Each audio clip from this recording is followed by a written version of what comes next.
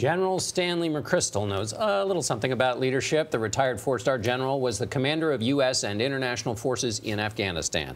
The West Point graduate spent 34 years in the Army and is the co-founder of the McChrystal Group.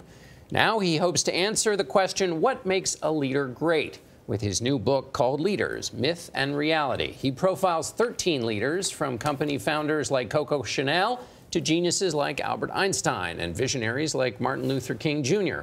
and Martin Luther. General McChrystal, good morning. It's great to have you here. Thanks for having me. There are a billion leadership books. What I love about this one is you basically say the way we've thought about leadership is skewed. It's wrong. Explain why the different approach you're taking here. Well, I spent a lifetime trying to learn and practice leadership, and then late in life I came to the realization I really don't. And so as we started this study, we really came to the understanding that leadership is not what we think it is, and it never has been. We've looked at leadership through mythology, and that's just colored our vision. So one of the important myths that you take on early in the book to set the template for the way you look at this is the famous painting of George Washington crossing the Delaware River. So the famous painting that we all know, he's standing up on the boat in a way you would never stand in a boat, even if it was on dry land. And he's looking gorgeous and wonderful. And then you have a more realistic rendering of what it was actually like, not a boat, but a barge. What's important about those two distinctions? Well, what's important is we saw the original picture where he is leaning forward in this little rowboat in an icy river, and that's absurd. But we just accepted it because he is the leader and because he's George Washington. And we just say, well, that's sort of what we expect leaders to do.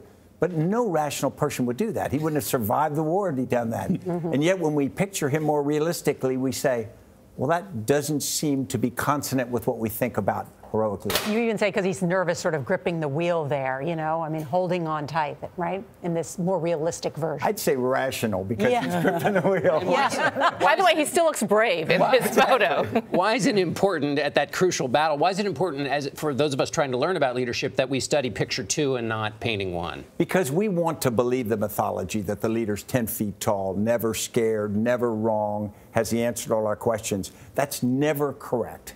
And we also tend to think that the leader's going to solve the problem. It's not the leader solving the problem. It is the team solving the problem, the interaction between leaders and followers. And so we're much healthier if we pull back a little bit from the idea that the leader is all-powerful. You say we shouldn't really talk about how they led. We should ask how did they emerge as a leader, and that every leader is different in person, is different in private than they are in person. Talk That's about absolutely the difference right. there. The fact is, we want to look at leaders a certain way, and we sometimes discount how they are in private, or we don't understand how they are in private. And sometimes we're very disappointed when they see how they are in private because it just doesn't match part of the mythology that we have. But the reality is every person is a human being. And so what we've got to do is look at these leaders holistically. We've got to expect certain things from them.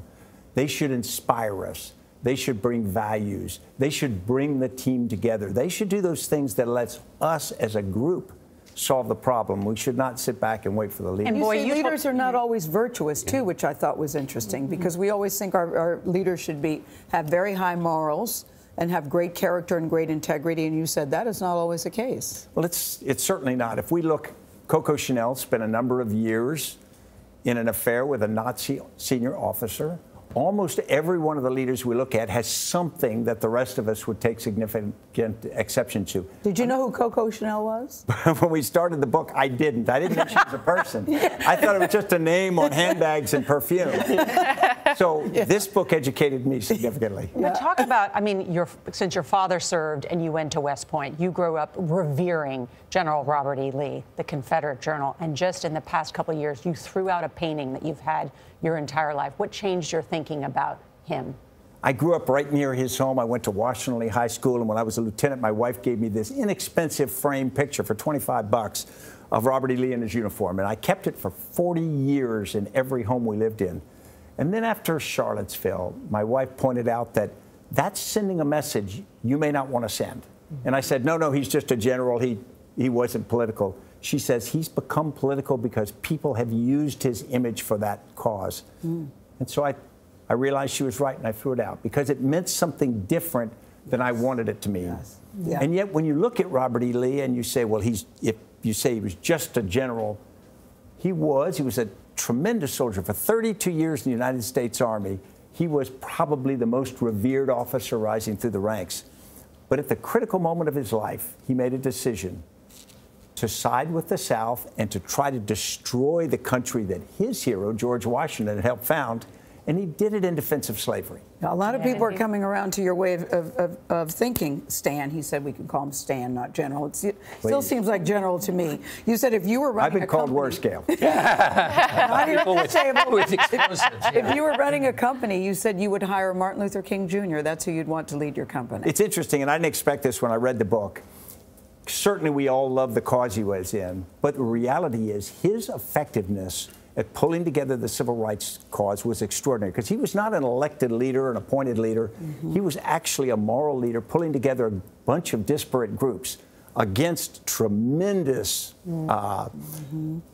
resistance from the South and some pretty murky political leadership at the national level.